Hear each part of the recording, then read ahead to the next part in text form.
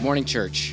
It's wonderful to be with you this morning, again in this video form. I know you're not in the room with me, but I pray that you sense the Lord's presence with you wherever you are. Would you join me as we just sing praises unto our Lord and Savior who deserves it today, this Mother's Day. Good morning to all you mothers out there. I pray that you are blessed. Just let me pray over you as one of your pastors, especially for mothers in this special time.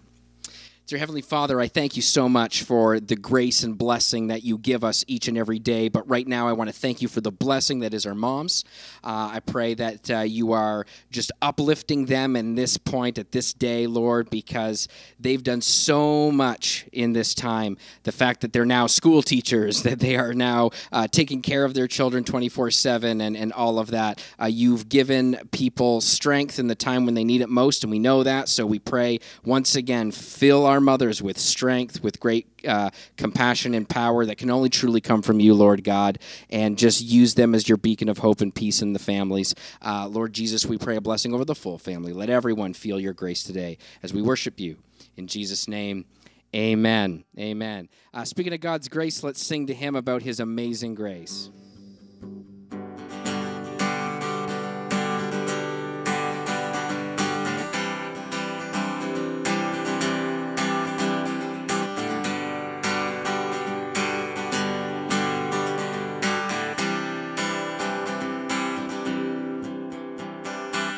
Who breaks the power of sin and darkness, whose love is mighty and so much stronger, the King of glory, the King above all kings, who shakes the whole earth with holy thunder and leaves us breathless in awe and wonder, the King of glory, the King above all kings. This is amazing grace. This is unfailing love, that you would take my place and you would bear my cross. You laid down your life that I would be set free.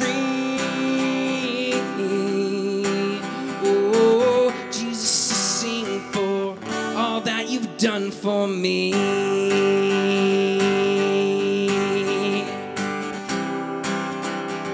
It's worthy of our praise. Who brings our chaos back into order, who makes the orphan a son and daughter, the King of glory, the King of glory, who rules the nations with truth and justice, shines like the sun in all of his brilliance, the King of glory, the King above all kings. Sing to him, this is amazing grace. This is unfailing love, that you would take my place, you would bear my cross. Oh Lord, you laid down your life, set free. Oh, Jesus, I sing for all that you've done for me.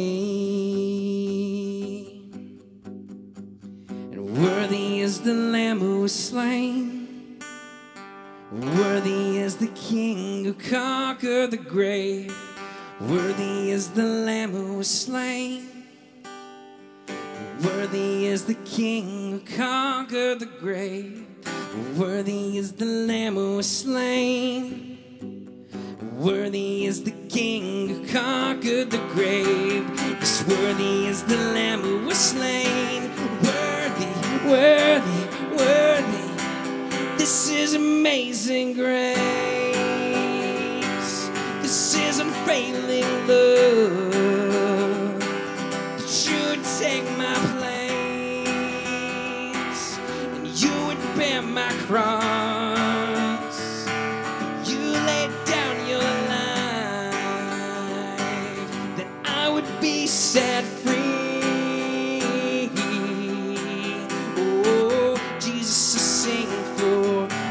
that you've done for me. All that you've done for me. Thank you, Lord.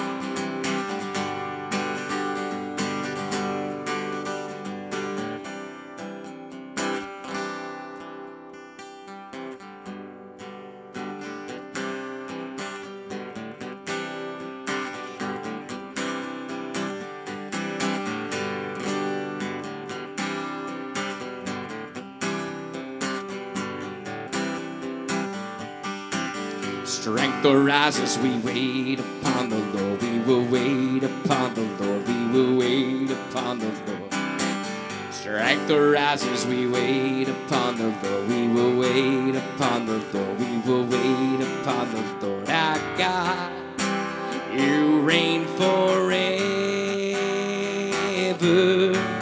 Our hope, our strong deliverer.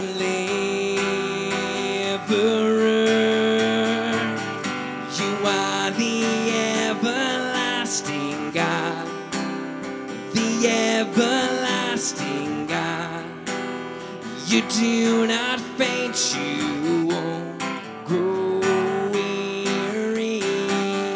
You're the defender of the weak, and you comfort those in need, and you lift us up on wings like eagles.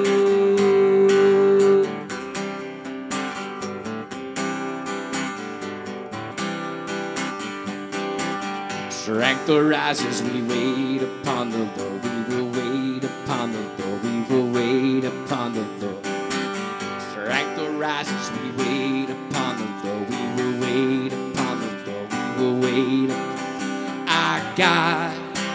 You reign forever. Our hope, our strong deliverer.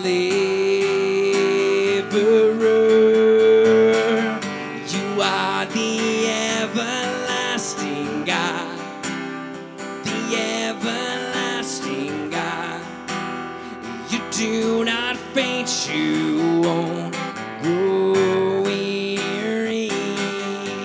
The defender of the weak, you comfort those in need. You lift us up on wings like eagles. You are the everlasting God, the everlasting God. You do not faint, you won't grow weary. You're the defender of the weak, and you comfort those in need. You lift us up on wings like eagles. Strength arises, we wait upon the Lord. We will wait upon the Lord. We will wait upon the Lord. Yes, we'll wait upon the Lord. Yeah, we'll wait upon the Lord. We will wait upon the Lord. And strength arises, we wait upon the Lord. We will wait upon the Lord. Wait upon the Lord. And strength arises, we wait upon the Lord. We will wait upon the Lord. Wait upon the Lord.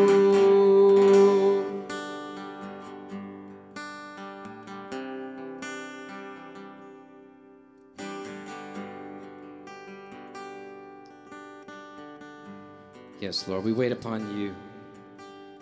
We need you in our lives, Lord. We need you in this moment. We need you where we are. Surround us, we pray.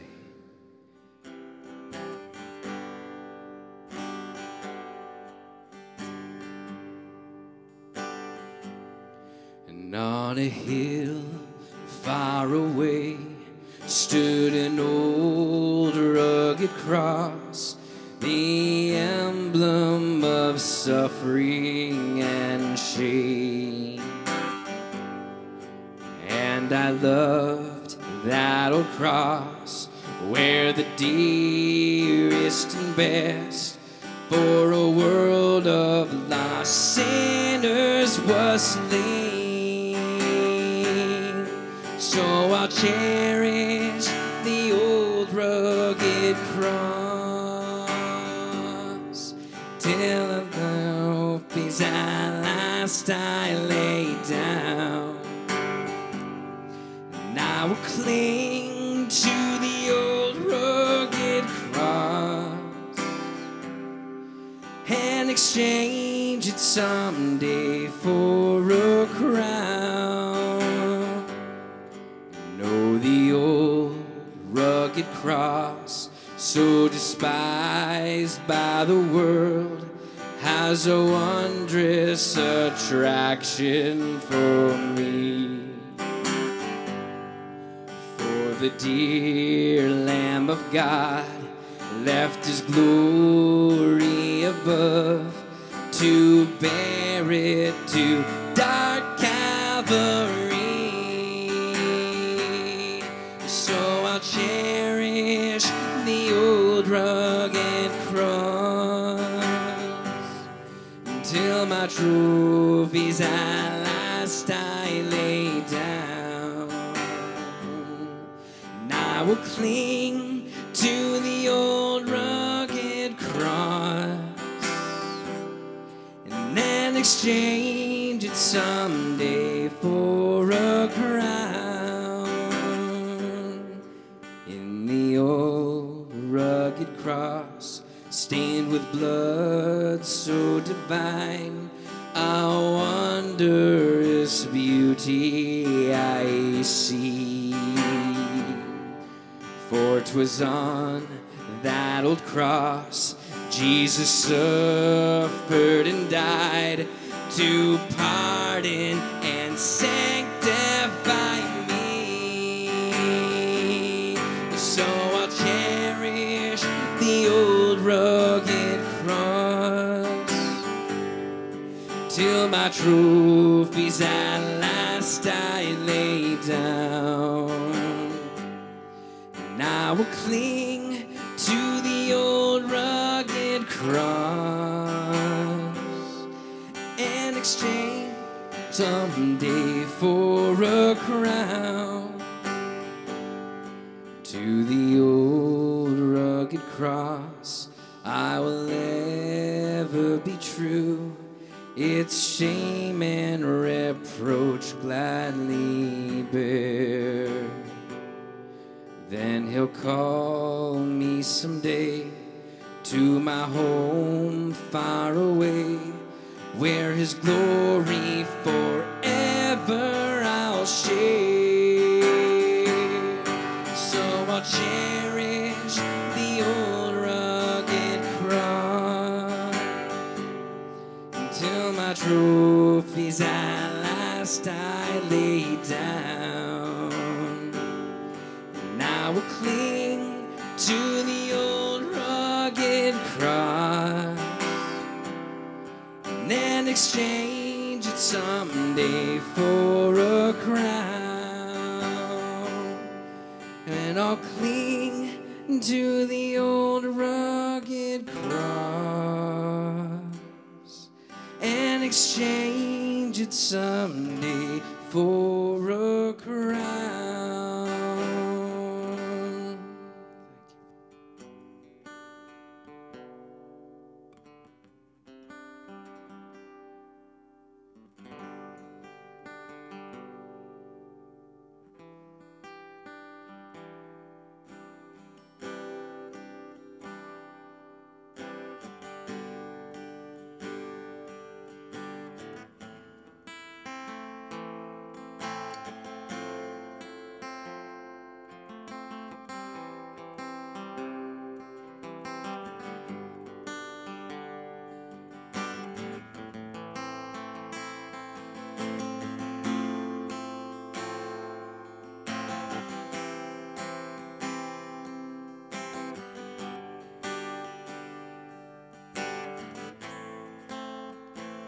You are here, moving in our midst.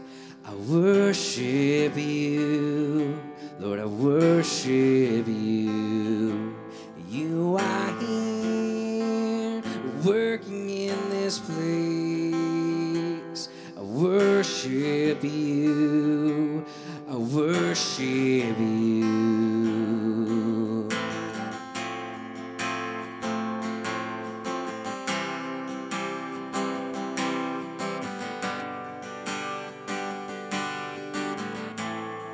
Sing again. You are here, moving in our midst. I worship you. Yes, I worship you. You are here, working in this place. Yes, He is. And I worship you. I worship you. You are Waymaker, miracle worker, promise keeper, light in the darkness. My God, that is who you are. Again, yes, you are Waymaker, miracle worker, promise keeper, light in the darkness. My God, that is who you are. You are here, touching every heart. I worship you. I worship you. You are here, healing every heart. And I worship you. I worship you. You are here, turning lives around. And I worship you. Yes, I worship you. By here, mending every heart. And I worship you. Yes, I worship you. You are Waymaker, miracle worker, promise keeper, light in the darkness. My God, that is who you are. You are Waymaker, miracle worker, promise keeper, light in the darkness. My God, that is who you are. That is who you are. That is who you are. That is who you are. That is who you are. Yes, that is who you are. That is who you are. That is who you are. That is who you are. And even when I don't see it, you're working. And even when I don't feel it, you're working. You never stop working. You never stop working. And even when I don't see it, you're working. And even when I don't feel it, you're working. You never stop working. You never stop working. And even when I don't see it, you're working. And even when I don't feel it, you're working. You never stop working. You never stop working. And even when I don't see it, you're working. And even when I don't feel it, you're working. You never stop working. You never stop, 'cause you are Waymaker, miracle worker, promise keeper, light in the darkness. My God, that is who you are. You are Waymaker, miracle worker, promise keeper, light in the darkness. My God, that is who you are. That is who you are. That is who you are. That is who you are. That is who you are. No, that is who you are. That is who you are. That is who you are. That is who you are. You are Waymaker, miracle worker, promise keeper, light in the darkness. My God, that is who you are. Yes, you are Waymaker, miracle worker, promise keeper, light in the darkness, my God, that is who you are. Thank you, Jesus.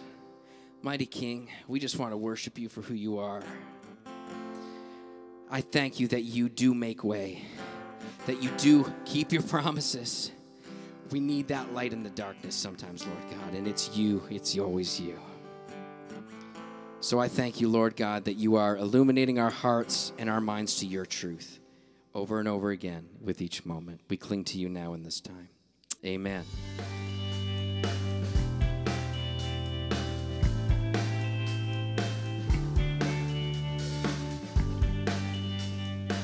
Good morning, church. We're so excited that you could be here with us today. We have a few announcements for you, one of which is our EGCC Kids Facebook page. If you have kids, you'll want to jump on that because next week we will be starting up our new curriculum, which will be video-based, and we'll be posting it once a week. You'll want to really jump in on that. It's going to be a lot of fun, and we're excited to be doing something new for all of you.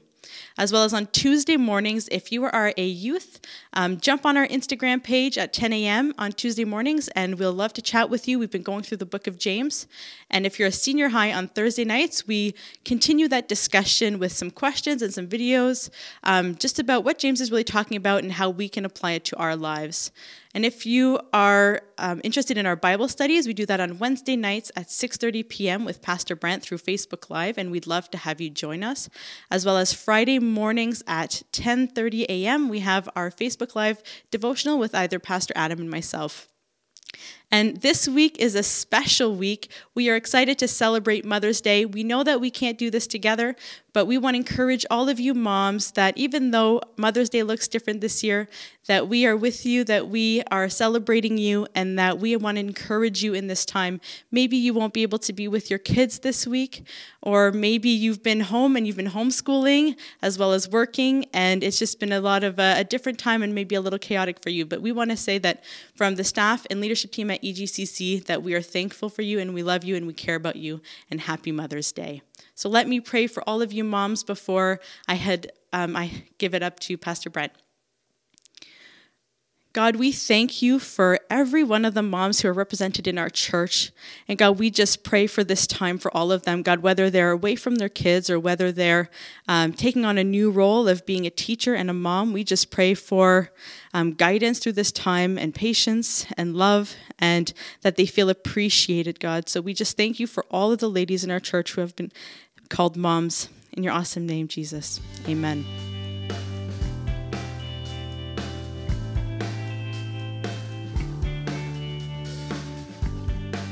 Thank you, Pastor Adam, and thank you, Pastor Jess. Just appreciate this morning you helping us out with the worship and with the announcements in our prayer time today.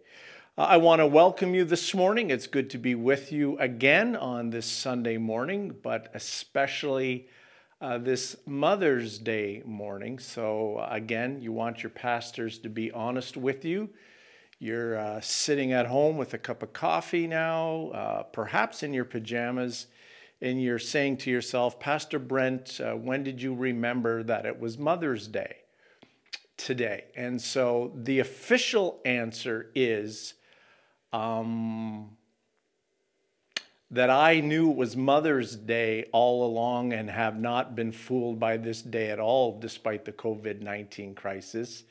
The honest answer is it occurred to me Monday afternoon while I was working on a sermon for this Sunday. By the way, another sermon that you'll have to wait now a week to hear.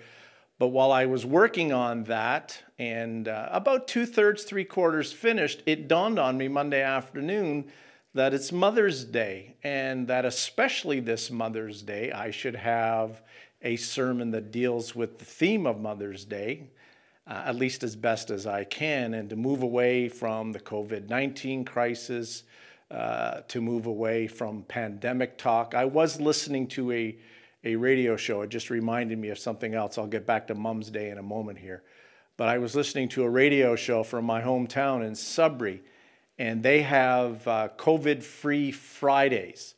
So while you're listening to their radio station, they are not allowed to mention pandemic or virus or COVID-19. It's not allowed. So I'm going to try to do that today in the message and not talk about any of that stuff and just focus on moms. Actually, more important, the love of God, how that's illustrated in the love of our mothers or in the love of our parents. But I did officially remember, from ancient times past, but honestly, I remembered Monday afternoon. The worst thing about all that is this, is while I'm confessing this to you, my wife is watching this, and she will be shaking her head right now and saying, yeah, that's probably true. The good news is that, yes, I took care of the gift and I took care of the card. So, be able to smooth that over as best as possible. But it did escape me for a little while that it's Mother's Day this week, I guess in the midst of what's going on, and that I should prepare something for that. So I have something for you today. But before I share that with you, we're going to do an honesty check. I just did an honesty check with you, and I let you know that, yes, I kind of forgot it was Mother's Day coming up this week, but kind of didn't. So let's see how you're following government regulations. By a show of hands. By a show of hands, right? Let me know how many of you are going to be social distancing today from your moms, or how many of you are going to be breaking the rules, so to speak, by going to be with your moms or your grandmas, or, having some kind of family gathering. So just by a show of hands, this way, it's not out on the World Wide Web. Okay, so you've done your honesty check.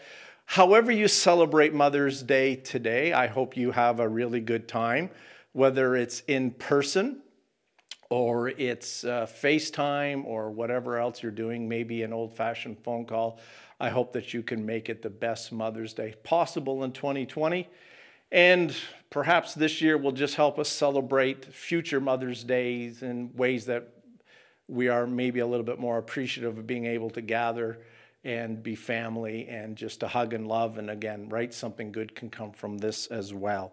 So it's Mother's Day today. Celebrate that as best you can. If you haven't celebrated it yet, let me give you the text this morning. My text for you is found in Matthew 23 and verse 37. And like last week's text, in this way, like last week's text, it might seem like it's a bit of a stretch. How are you going to talk about Mother's Day from this text? Just like last week, I spoke to you about having a safe place, Jesus in the middle, right, of your home from, Resurrection Sunday. And I hope I got there for you, and I'm going to try to get there today with the text that we have. So let me read it for you, reading from the New International Version, and it says this. Jesus is speaking.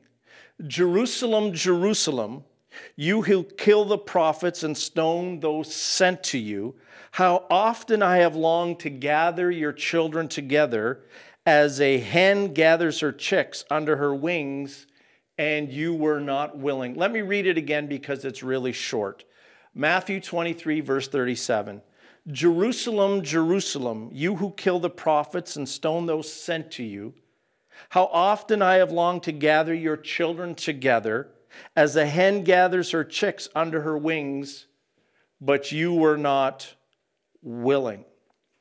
Now, you might ask the question, and it's a fair question, what does this passage of Scripture have to do with Mother's Day? Well, nothing specifically, but as we dig into the text, I think I will be able to prove to you that you see something significant here that is found in the love of our moms, our dads as well, of course, our parents, the love that we're looking for in our homes. And we want to celebrate that today on Mother's Day. But by looking at a text where Jesus laments the fact that he wants to love the people of Jerusalem, the people of Israel, he really wants to wrap his arms or wrap his wings around them and protect and care and love for them. But unfortunately, they're unwilling participants and they miss the love of God. And how tragic that is to think that you would miss the love of somebody that truly wants to love you. So I chose the passage this morning because I believe that it truly expresses the love of the Father, the love of the Son, the love of the Godhead for the people. Not just Israel, as was the context, not just the church, which might be more applicable to us, but to society as a whole, to humankind as a whole. This isn't necessarily just for God's chosen people, but I think this is a message of hope for all of us, that God wants to reach out and love all of us. And he depicts himself here as a mother hen. Now, that's probably the first thing that I struggle with just a little bit. I am so used to God being portrayed in so many different ways.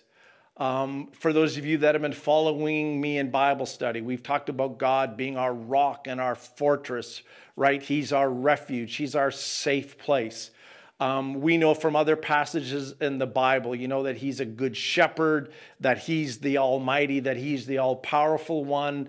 You know, we see passages in Isaiah about eagles swooping and those kinds of things. And all of a sudden we get arrested here in Matthew 23, and Jesus refers to himself and to the love of the Godhead in this way, in a very practical way, as a hen that would like to gather her chicks underneath her wings in order to love and protect them. Now, that doesn't seem terribly brave. Hens don't strike us as particularly strong animals, but again, the hen has the motherly instinct to protect those that are closest to her, even in what we might call, you know, a feeble way in the barnyard, so to speak.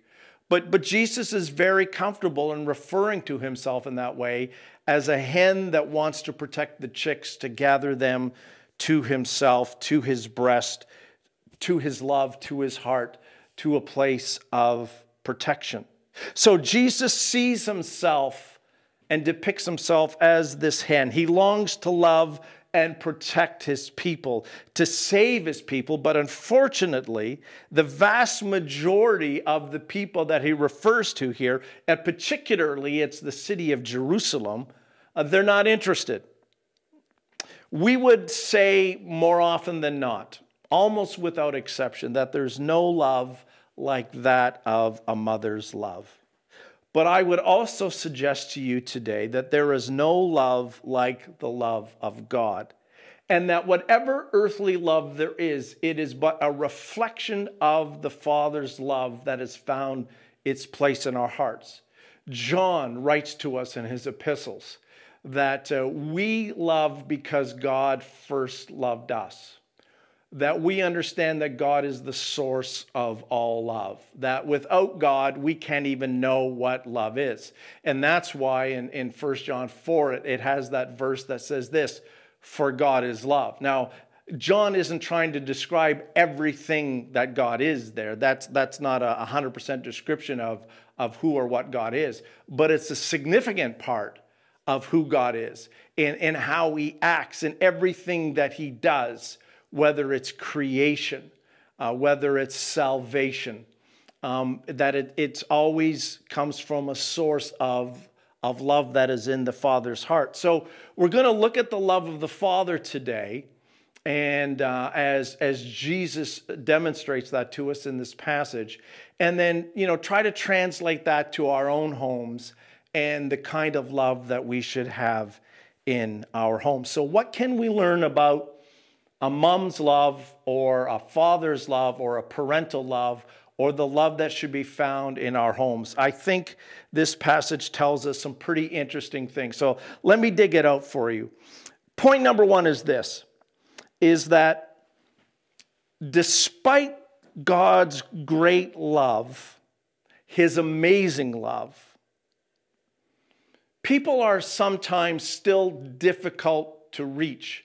You will notice here in verse 37 that it says, Jerusalem, Jerusalem. In some other English translations, it says this. It says, "O Jerusalem, Jerusalem."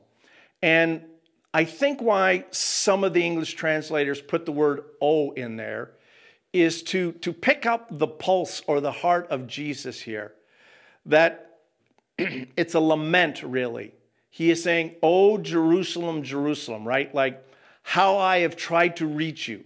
not just in this day and age, but how God has tried to reach Israel, in the millennial past, that he's tried to reach out to them and he's tried to love them. And God has demonstrated his love to the people of Israel in so many ways, going right back to the beginning in Genesis 12, starting with Abram and eventually establishing the people of Israel, the people of God, through their kings and their prophets, through their ups and their downs, through their successes and their failures. God has reached out to this people in so many wonderful ways. His love has never waned. He has shown patience and grace that's unimaginable.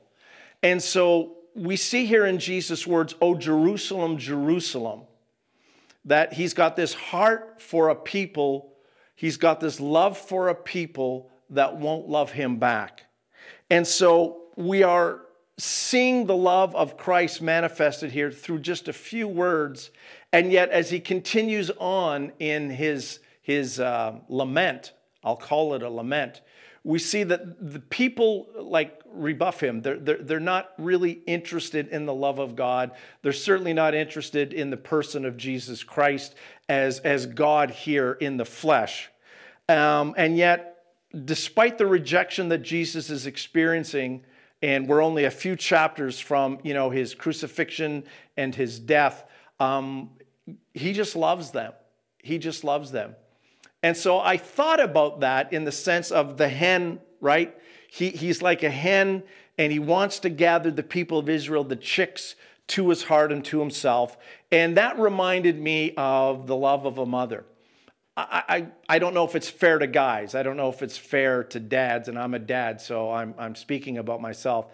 I don't know if it's fair to say that moms love greater, bigger, stronger than dads. I don't think that's a fair statement at all. I think there are differences in how we reflect the love of God through a mom or through a dad, through the gender differences and all of that stuff, right? There's a lot packed in there, but I'm not a psychologist, so I'm not going to sort all that out for you. But we do love differently. But there is something about the nurturing love of a mother and a mother's desire to protect the kids and to gather them to themselves and to create the rules, right? Why do we have the rules? The rules are to protect the kids. The rules suggest that the more rules I have, the more I love you, that I just have your best interest in mind. And sometimes the rules might feel a little bit suffocating. They might feel a little over the top, but mom really loves you. Or dad really loves you, right? We really love you. There's this heart that parents have for their kids. I think you see it illustrated first and best when you take a little baby that's just come out of the womb, and you take that little baby who's just had its umbilical cord severed, maybe even not yet, and the nurse or the doctor takes that little baby out of the womb and places the child on his or her mom, on her stomach or on her chest or up by her face.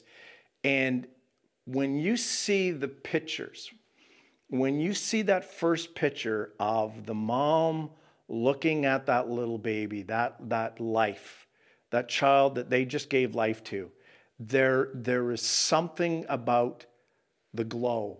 There is something about the moment. Now, think about this, guys. And I want the guys to think about this. Your wife has just come through some terrible pain in giving birth. Sometimes very difficult. And yet when that little baby is placed on mom and up near mom, regardless of how uncomfortable the birth has been, there's almost an immediate bond. I mean, it just happens like that. There's a look, and that's my girl, or that's my boy, that's my child. And the love bond begins right from there. And I think we see this reflected in Jesus' lament, that as God in the flesh, as the creator, as the one who covenanted with the people of Israel, the one that breathes life into all of us, there is this love and this passion that he has for all people. and that he wants us all to be reconciled to himself. He wants us all to be in relationship with him because he loves us so dearly. In a sense, it is like that he has given birth to us, right? He's given life to us, and we belong to him. And instantaneously, there is that bond that we belong to him. Now, what you're going to see as we get into the passage, right, that not everybody necessarily wants to belong to him. He belongs to us in the sense that he realizes that he's the life giver, but we don't always want to love him back. And you see that in the passage here where it says this, and let me read again from verse 37. Jerusalem, Jerusalem, you who kill the prophets and stone those who sent you, how often I have longed to gather your children together as a hen gathers her chicks, but you would not have it. But you were unwilling. So Jesus is telling us that he has longed to gather us to himself. Now, again, I realize here's the people of Israel, but let's include us all in my conversation today. That is the desire of God to gather us all to himself, and yet they are unwilling. So you ask yourself, how can you say no to the love of God? As a child growing up in a home, how could you say no to the love of a mother? Moms aren't perfect, but I think they get it right a lot. And generally, they act in the good of their children. They act in the good of their home. I mean, that's what they want. They want love and peace and safety in the home. And for a child to reject that, we see that as somewhat strange. Now, we know that that happens. We know that that happens. And it happens in the world in the sense of people who have opportunity to experience the love of God find themselves that they don't always want that, right? They kind of push God away. Oh, maybe God loves me, but I'm not really interested in serving God. Maybe God has revealed himself to me, but I'm not really interested in God. Maybe God has revealed himself to my family, but I'm not really interested in God. Now, remember this, that God has been covenant with the people of Israel for thousands of years by this time. I mean, this has been going on a long time. Israel knows who God is. God knows who Israel is. They are not strangers. God has reached out countless times in many different ways through the prophets in all kinds of extraordinary manners. But the people are not interested. And even though the love of God is absolutely amazing and wonderful and sacrificial, there are still people that say no to that, just like there are kids that grow up in a home and say no to the love of their parents. It's extraordinary. We don't always understand it. Sometimes, and most times, it's just little things. It's a little bit of rebellion. It's about growing up and trying to, gain your independence. Those things. Those are the normal things. But sometimes there's extraordinary acts of misbehavior and disobedience. And we would say, well, why would a child spurn their parents' love? Why would they wander away from that? God is saying to the people of Israel, when I love you so much, why would you turn your backs on me? And he mentions this line here that I haven't talked about. You who kill the prophets and stone those sent to you. Now, if you don't know the Bible very well, you don't know exactly what that means. So let me explain that to you. In what we call our Old Testament, from Genesis to Malachi, there's all of those books in there. There's 39 books. And for most of those 39 books, there are pictures, stories where God is reaching out to the people of Israel. They are his people, the apple of his eye. And he is trying to keep them on the straight and narrow, trying to keep them devoted to him and not to chase after other idols and false gods and those kinds of things and bring harm to themselves while they're doing that. And so God sends the prophets. He sends these people that are mentioned here, you who kill the prophets and those sent you. And those are all examples of God sending people to restore Israel to himself. And they've rejected just about everybody that he has sent. And now here's Jesus, the last big send, God in the flesh, and they reject him too. And yet, even though God knows that they've rejected the prophets and that they've rejected Jesus, and that's happening in real time at that time when Jesus is saying this, God still has this amazing love. But despite the amazing love of God, some people are still very difficult to reach. Even in our homes, despite the amazing love of parents, some of the kids sometimes are a challenge to reach. But what do we do? What do we do? Well, we understand this, that despite the fact that there are people that will reject God, or at least it seems like at this moment they reject God, or kids that will rebel in the home, God shows us in this passage that he has unbelievable patience. Just like in our homes growing up, we saw in our parents sometimes unbelievable patience. God has unbelievable patience despite in our homes and despite in society, there is an unwillingness to surrender to his love. And so he says, "Oh, Jerusalem, Jerusalem." He talks about the fact that he has sent prophets and others to them to bring them back to the straight and narrow. But he is unwilling to break off the relationship. He says, you may be unwilling to accept me. You may be unwilling to accept those that I have sent to you. But because I love you so much, I'm going to lay down my life for you. Now, it doesn't say that right there, but we're in Matthew 23. We know that this is about to happen. And God's going to give it all. He's going to do everything. Even though there's been rejection after rejection through the millennia, God is going to do it all. And there's going to be this last wonderful demonstration of his love and his grace as his son willingly goes to the cross to give his life to reconcile sinful humankind to himself. I mean, that is the amazing love of God, right? That he is willing to go to the nth degree to create some kind of pathway back to himself. And so we see that amazing love of God, and we see that modeled in our homes where, as parents, we are willing to do that as well. Whatever it takes, right? Whatever it takes. How many moms and dads have spent hours not only agonizing over children that, rebel, children that won't serve God, but hours, countless hours praying for them and just bringing their kids and the names of their kids before the throne of God, seeking God's grace and God's providence and God's deliverance in our lives when our kids have done some really crazy things that, breaks our heart, but they're our kids, right? So we can't let them go. They can break our hearts, but we cannot let them go because they're ours.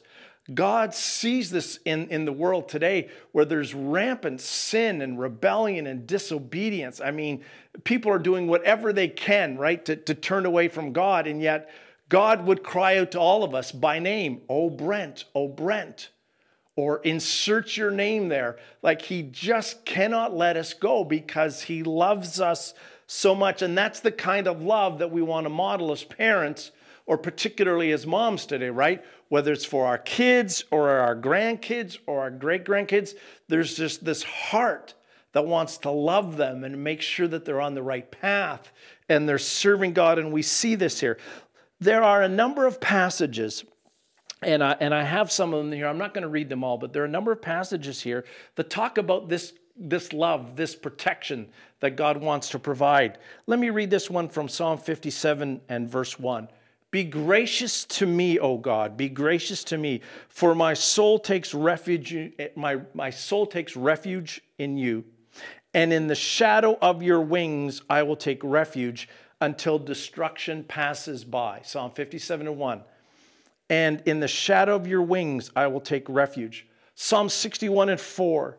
"Let me take refuge in the shelter of your wings." There are a number, and I have them in my notes. I'm not going to share all of them, but I have them in my notes. But there's a number of them that are there that tell us about God wanting to bring us under the shadow, under the protection of his wings.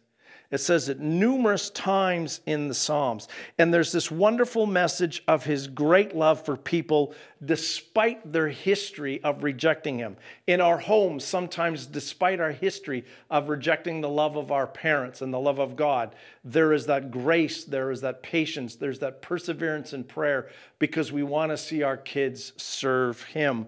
And we pray and we mourn for our kids sometimes, and we call them by name. It's not, oh, Jerusalem, Jerusalem, but it's, oh, John, John, or oh, Mary, Mary, or whatever the name is, because there is a love that just cannot let them go. And so, despite God's amazing love and despite his unbelievable patience, there is still an unwillingness of some to serve him. But we also have to understand that for those that choose to reject God, just like the people of Israel are here in Jerusalem, we have to understand that there are consequences to that. Let me read on here. It says, Jerusalem, Jerusalem, you who kill the prophets and stone those who were sent to you, how often I have longed to gather your children together as a hen gathers her chicks, but you were not willing. Look at verse 38. Look, your house to you is left desolate. So I thought about that passage, verse 38, and it just reminded me that when we reject God, when we reject the love of the Father, we put ourselves in a place like Israel did where the house is left desolate. In other words, the house here, meaning the people of Israel and their kingdom, their nation, that it's going to be wiped out. The Romans are coming. For us, it talks about our life being subjected to destruction. When we reject the love of God, when we reject the love of godly parents that are trying to steer us, towards God and towards God's word, the Bible, when they're trying to direct us towards righteousness, when we rebel against that, whether it happens at a young age or a little bit older, when we say we want nothing to do with God, we're not interested in God, we open ourselves up to our house becoming desolate. We begin to make choices and act on things and make decisions that bring pain and suffering to our lives. And the last thing God wants for you is to bring pain and suffering into your lives, to self-inflict that. And we do that when we reject God. Look, you don't have to go out and kill somebody. You don't have to go out and rob a bank to bring pain and suffering into your life. Just by rejecting God, by rejecting his word, by making day-to-day decisions that have no God factor in it at all, that don't take into account, is this something that God would want me to do? Is this good for me? Is this good for my relationships? I mean, in all the aspects of my life, just saying no to God brings desolation into our lives. Now, this doesn't happen all of the time, but it certainly happens regularly enough where I am talking with a parent that is sharing with me about a decision or decisions that their kids have made and the absolute devastation they brought to their lives. And here's the thing, mom, sometimes it's a mom, sometimes it's a dad, has already talked to them about this as they were growing up, pointed them in the right direction, tried to lay the biblical foundation, encouraged them to the house of the Lord, to spiritual principles that would build a good house. And the kids have rejected that. And what happens? As life goes on, the house is left desolate. So let me wrap this up for you. What can we learn from the love of Jesus? How can we, translate that into Mother's Day and into our home life? First of all, understand this, is that in those words, "Oh, Jerusalem, Jerusalem," you see the heart of God there. Now, you might have to dig into it, and if you read it quickly, it might fly by you. But I hear the heart of God there. That even in the midst of a people that are rejecting him at that moment, that he loves them. And he wants to gather them under his wings and protect them and let them know that there's a better way and there's a better life. Just like parents would do that to their kids. We're here for you. We love you. I guess you could say we know what's best, at a certain age, for a while at least. But just live under our house, live under our roof, live under our wings, live under our protection. Let us shelter you. Let us teach you. Let us instruct you. And then obviously there's time to go out into the world, but going out into the world equipped, that there is this love of God that he puts into the hearts of a mom, or he puts in the hearts of parents to take care of their kids. There's nothing like it. And I would encourage all parents, I would encourage all people just to continue to tap into the stream of God's love. While you're reading the word, while you're worshiping, that you keep tapping into that stream so that love of God keeps flowing. Understand this, what we've learned from Jesus is not, the love that we give is sometimes rejected, at least for a time. He loved them passionately, Jesus did, but they rejected him for a time. But he didn't quit loving them. Look, folks, you may have kids right now, or you may have family members, maybe peers, that you love and that right now are rejecting your love and rejecting the love of God. Don't give up on them. Keep loving, keep loving. Jesus sent the prophets, or, the Godhead sent the prophets. The Father sent the prophets through the Old Testament, and they rejected one after another. And in fact, they put some to miserable and horrible deaths. But God kept sending his people with the message that he loves them and turned back to him. So sometimes, we love passionately with the love of God like Jesus did. And sometimes that love is rejected. Don't quit loving. If you've got someone in your heart right now, someone in your life right now that is rejecting your love, is rejecting the love of God, and you've thought about giving up on them, I encourage you today that this is a message to remind you, don't do that. Don't quit on them. And then finally, we understand the consequences of rejecting the love of God. I think it's important even on Mother's Day to understand this, that there are consequences to rejecting the love of God.